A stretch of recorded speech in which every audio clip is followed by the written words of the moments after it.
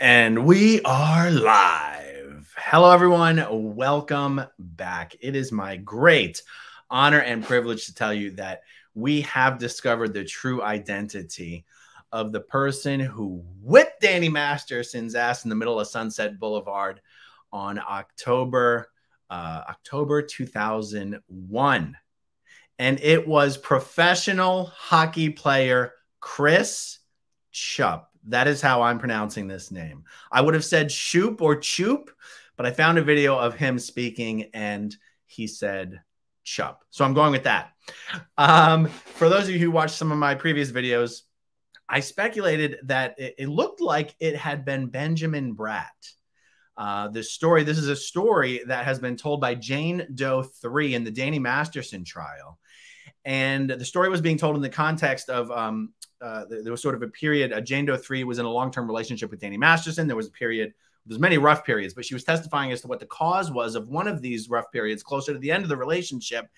And it had to do with an incident where Jane Doe 3 and Danny Masterson had met up at the Standard Hotel on Sunset Boulevard in Hollywood, and they were meeting Jennifer Esposito. And remember, Danny Masterson and Jennifer Esposito had been in a movie together, Dracula 2000. And it wasn't quite clear if this was like a movie meetup, a cast meetup, or just a friendly meetup. Anyway, Jane Doe 3 goes on to tell a story on how when they're leaving the hotel, there was paparazzi outside, and Jennifer Esposito and whoever she was with in a relationship with at that time was walking in front of them.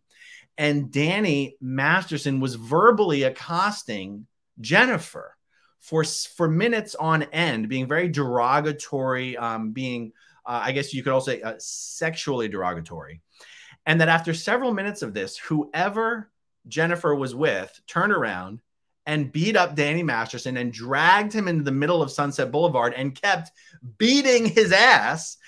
And I could not figure out who this person was. And it seemed like she'd been dating Benjamin Bratt close to that time. Anyway, it was Chris Tschupp, professional hockey player Chris Tschupp. Of course, it's a hockey player who turned around and beat the shit out of him.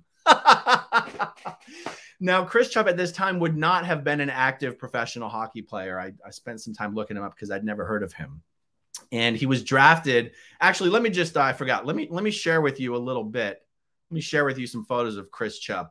I cannot imagine what Jennifer would have seen in a guy like this. I mean, you know, I'm not gay, guys, but I might go gay for the stay with Chris Tschupp, if you know what I'm saying.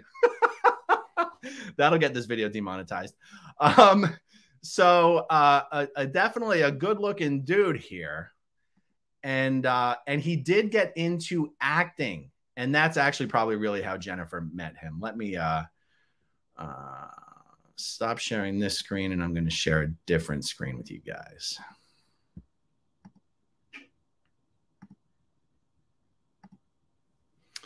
All right.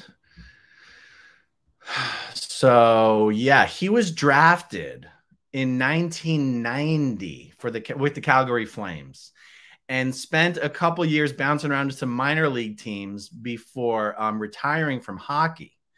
And there's this really funny story I found in this article where he explains how he actually got into acting and modeling. And let me see. It might have been a different article that I found it in. I won't spend too much time looking for it. But essentially, yeah, so here it goes. Here it goes. I was sitting in a restaurant with a few guys drinking beers at brunch, and a guy walked up to me and asked if I did any modeling and was interested in a campaign with Kate Moss. I didn't even know what a campaign was. And he didn't even look at the business card that the stranger had left until his friends pointed out his brush with greatness. Anyway, the guy said, if you change your mind, give me a call. I put his card on the table and resumed talking with my pals when one of them asked, do you know who that was? And I said, probably some guy who works at Calvin Klein. And it turns out it was Calvin Klein. I didn't even know there was an actual person named Calvin Klein. That is really funny. He and Klein hit it off in a subsequent conversation, opening the doors for a 22-year modeling career that has taken him around the world. Within months, he was the male face of a worldwide campaign alongside Moss for a fall-winter collection, the first of many he's modeled in ever since. Amazing. Now, this article I'm reading from was written 4 years ago in 2018. So I wonder Let me see. I don't know. Do you guys recognize him from modeling things? Or it looks like he had a role in the TV show Sex and the City. And so it makes sense that one can understand how he would have wound up meeting Jennifer Esposito at some point. So Chris Tschupp is a real, true American hero, one of the few, if one of the only, who stood up to Danny Masterson and beat his ass when appropriate to teach him some appropriate behavior. It breaks my heart to tell you guys that Chris Tschupp passed away 11 days ago.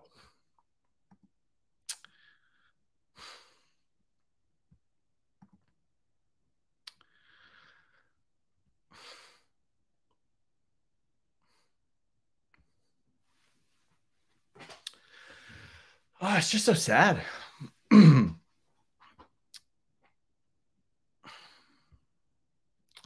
From ALS, degenerative disease. I believe ALS is what they call Lou Gehrig's disease. And he was either 50 or 52. I get